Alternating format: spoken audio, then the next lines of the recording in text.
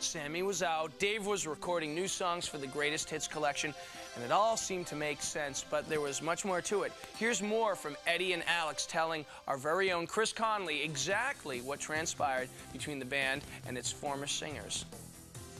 We tried to be gentlemen about this, and I guess we're just going to get a little bit nasty right now. You felt he didn't give 100% effort. Put it this way. No judgment, no judgment. Just a fact. No, wait a minute. Bottom line, his work ethic sucked. Okay? Now, if he wanted to be in this band and be a team player, he would be here right now. Well, what happened at the MTV Awards that changed the nature of your relationship with David? It wasn't his onstage antics, which for one I thought was embarrassing. And disrespectful to Beck? Very disrespectful to Beck, as he's trying to thank, you know, people, his acceptance speech, whatever. Dave's behind him doing his shtick, you know, and it's like, I don't know. To me, it was embarrassing. But it was more so backstage, where he basically spit in my face.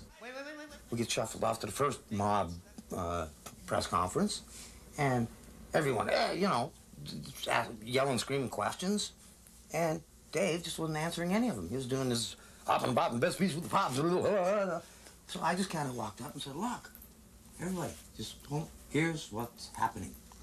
2 songs, best of Volume 1. Warner Brothers would like us to do 2 videos, and that is it.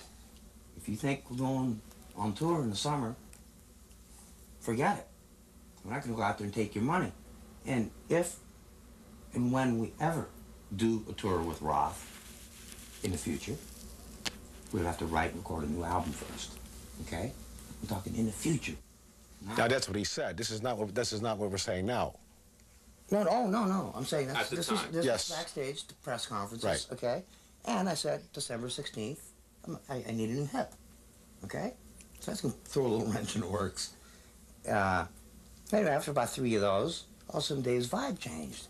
Now, instead of coming to me and saying, hey, Ed, come on, can we just not mention your hip thing? I had to go to him and go, Dave, what's the matter? What happened all of a sudden? You know, you were just all happy and stuff, and now you're like pissed off and whatever. And I go, he goes, well, hey, tonight's about me, man, not your hip. Tonight's about me. I just bit my tongue and I said, okay, Dave, the next one, you, Alex, and Michael do it, but answer the questions. And I will not mention my hip. And I'll try and do my best impersonation. You better not. I win.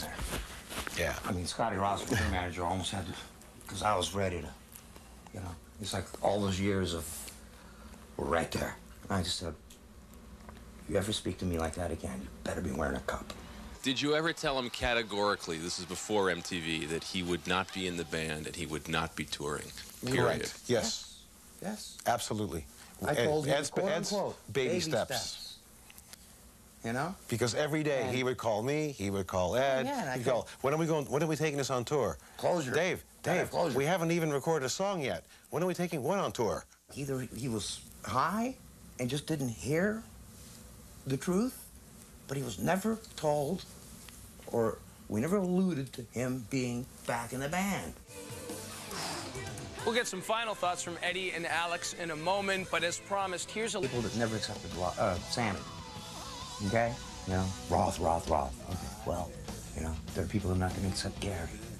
Well, hey, it's just life, you know, you can't, if we don't please ourselves first, then we're not being honest to our fans. Hey, we'd be living a lie. Exactly.